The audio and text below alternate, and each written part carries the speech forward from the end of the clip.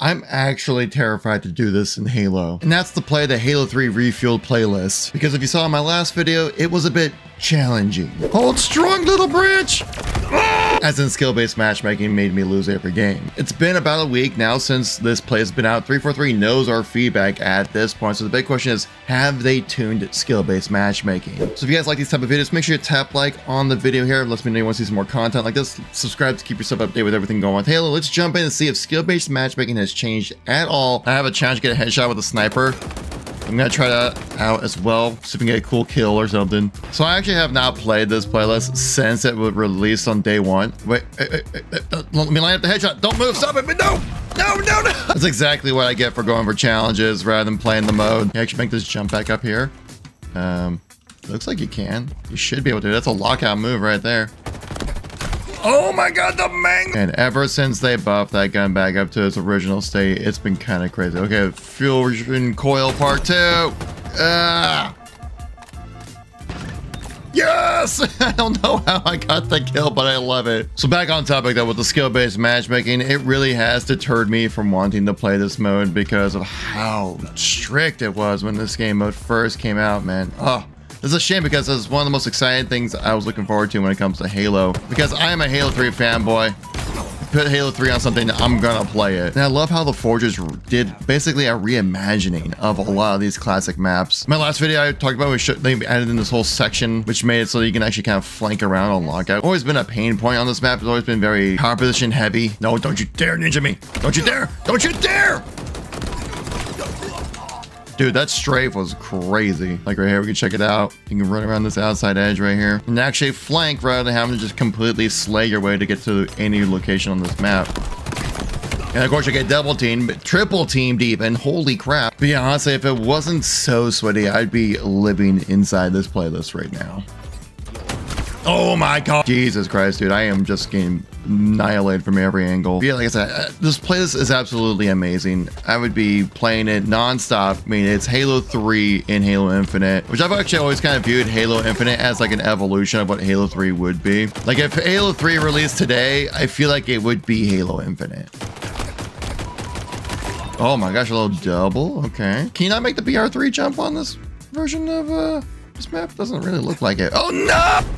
Of course he has the sword. Thinking that I'm just officially cursed on this playlist, where if anything is recording and I'm playing the Halo 3 playlist, I'm just going to lose. And he gets me again with that sword, dude. Holy crap. Like I'm just trying to jump in, just kind of shoot some stuff, just have some fun, but oh my god, my dudes. This skill-based matchmaking is still the thickest it's ever been.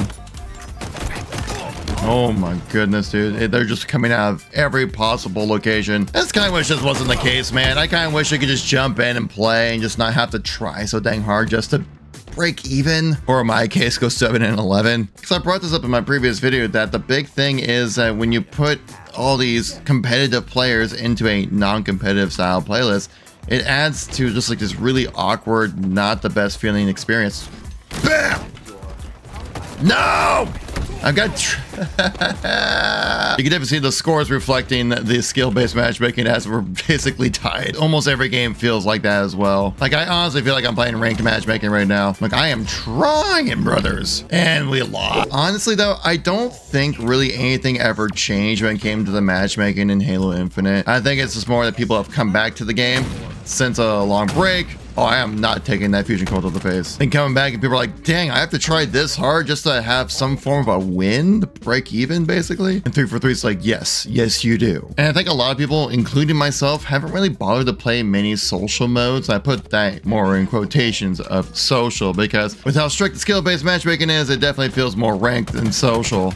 And unless I'm playing squad battles or big team battle, I'm not really playing much social 4v4 in Halo Infinite because I do feel that the experience has been too sweaty. It's been very difficult to try to manage some form of a win. It's been very difficult for me to stay on top of the map. And besides Husky, most of the experience you can have in arena 4v4s are just like play this objective, get this many kills kind of thing. Which, I mean, it's Halo, it's a shooter, right? That's kind of like what the idea of the game is, but a little variety would also be really appreciated. So I think a lot of people just loved Husky Race so much as it was a breath of fresh air. It felt like a truly social experience because you didn't have to like try so hard to do well. Oh my god, we're lagging. Oh my god, the server's breaking. The server's falling apart right now. What's happening? Oh my god, and I'm dead. There we got our headshot. Let's go. The weekly ultimate is mine. I'm trying to bait these guys to see if they can get, let me come over and I can throw them off the map. Come on, come my way, come my way. Come here, come here. No, that didn't work out at all. That did not work out in my favor. Oh no. There we go, lining up the headshots. Oh, we're getting sweated on back here. No! Get some more luck on this thing. Not nearly as far as I need to throw. Okay, we're gonna try it again.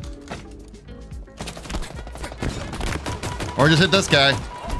Or just get spawned on. Oh my god, the assist is my buddy! And we get a win. The weekly ultimate is mine. Okay, judging by the kill death ratios in this lobby, the game definitely threw us a bone. Poor Abraham got the short end of the stick when it comes to skill-based matchmaking. Because you can see that they're an Onyx tier player, but everyone except him on his team went hard negative. Nothing against those players who played poorly. They just got thrown into a lobby that they were supposed to play poorly and to be carried by one Onyx player. This is exactly what we're talking about when it comes to being a good player within Halo. You get punished by this skill-based matchmaking system. Either you have to carry like our sad boy Abraham here, or you have to absolutely just get demolished by skill-based matchmaking or try your best just to break even. Again, I just feel like there's got to be some form of a middle ground here where people can just jump into a social playlist and play to just have fun. Like the first game I hopped on, I was just kind of jumping and shoot things. I was like, oh, this is how we have to play. So you saw in the second match, I was